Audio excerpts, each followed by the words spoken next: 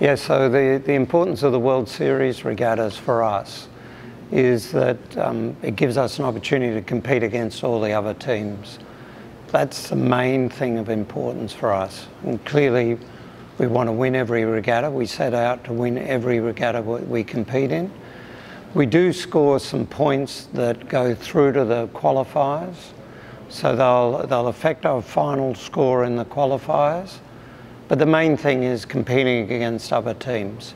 And as I said earlier, trying to win every one of those regattas is paramount for us.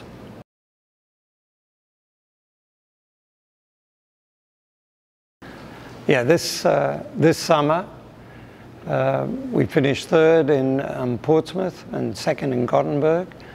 Our goal was to win those regattas, so we're somewhat disappointed that we haven't won them.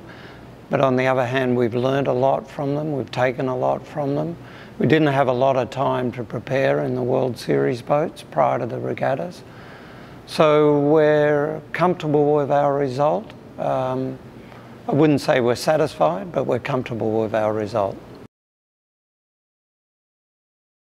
What we've shown in these regattas is that we can compete strongly in all aspects of the racing. We're particularly good at starting and the first leg, and we've done really well at that part of the course, which is an important part of the racing. Both the Portsmouth course and the Gothenburg course were quite tricky tactically, and therefore we missed out on a few wind shifts, but generally we've started the race as well, and we've done the first leg really well.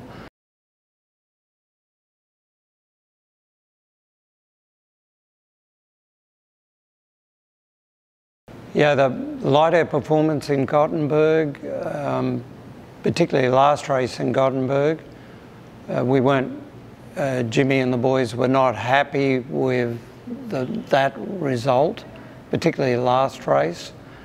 But we've been studying the techniques of the other boats, and we're changing our techniques, and that's going to be important going forward. So it's an important learning for us, and we'll take that forward with us.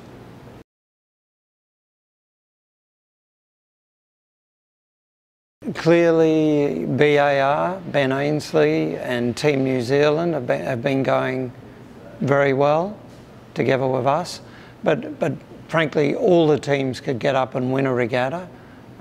So we're not discounting any of the teams. We consider them all to be very good competitors, and I think we'll see a mix of results both in the Bermuda regattas and the regattas next year. Next regatta is the Bermuda regatta. We're racing on an area on the Sound that we don't sail much in, so I don't think we're going to see an advantage in terms of the waters that we're sailing on. Clearly, it's nice to be competing from your home base, having our crew settled in their homes. So we get an advantage to be at home and competing at home, but it won't be related to the conditions that we find on the water, because we don't really train in that area anyway. Is this year a test event for 2017? Yes, in terms of the Bermudan ability, the Bermudan event team running an event in Bermuda. I'm sure they'll learn a lot. It's not really relevant for us competing in the qualifiers and the match in 2017. Different boats, different course area, different style of racing.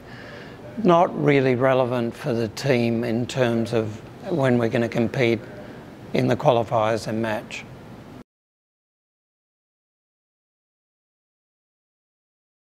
What's the feeling around the island as the event comes up? There's a lot of excitement for the event in October. I think we're going to really see Bermuda getting behind the event, and we're looking forward to a great event and virtually for the whole island to be engaged in that event.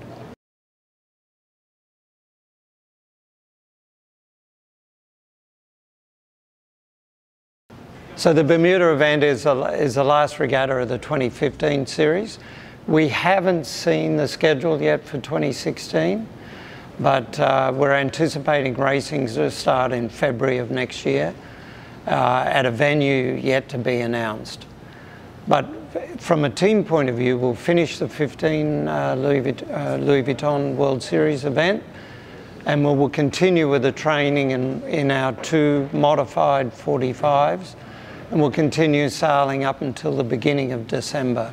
So we have our own program of development going on in those boats, and once we finish the World Series regatta here, we'll get straight back into that development.